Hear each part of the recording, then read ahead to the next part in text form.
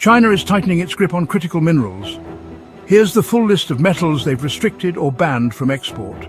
Gallium and germanium, essential for semiconductors and solar panels. Antimony, used in batteries and military applications.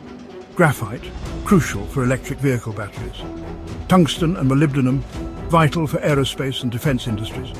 Tellurium, bismuth and indium, important for electronics and renewable energy technologies. 7 rare earth elements, including dysprosium, terbium, samarium, gadolinium, lutetium, scandium and yttrium, critical for magnets, electronics and military tech. These restrictions are part of China's strategic response to international trade tensions. China dominates the global supply of these materials. These export controls are disrupting global supply chains, affecting industries from electric vehicles to defense systems. Do you think more restrictions are coming? Share your thoughts in the comments and follow for daily updates on rare earths and critical metals.